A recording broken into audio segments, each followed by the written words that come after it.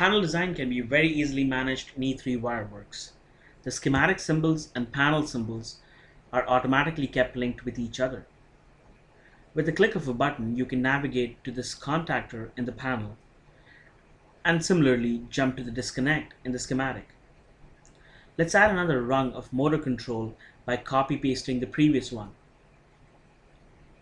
All the devices that need to be placed in the panel are easily managed in this Panel Unplace tab, which I like to refer to as a to-do list. You can just drag and drop the devices in the desired locations.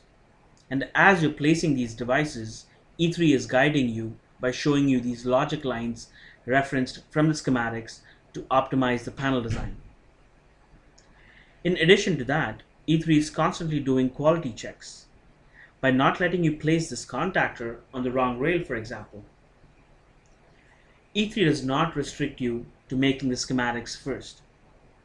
You can add a device directly in the panel, like the circuit breaker from our library. These are now available to be placed in the schematic at any time. There are additional tools like the panel autoconnect that you can use to automatically route your panel connections through these ducts via the shortest connection path, while keeping track of space in the ducts as well. If you like the idea of working in a 3D environment, you can even design your panels in 3D.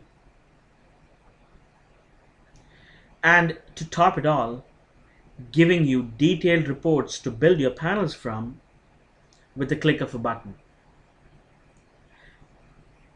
Panel symbols and schematic symbols are just different views of the same components in E3. Automatically keeping all the aspects of the design associated goes a long way in reducing the overall build times and errors.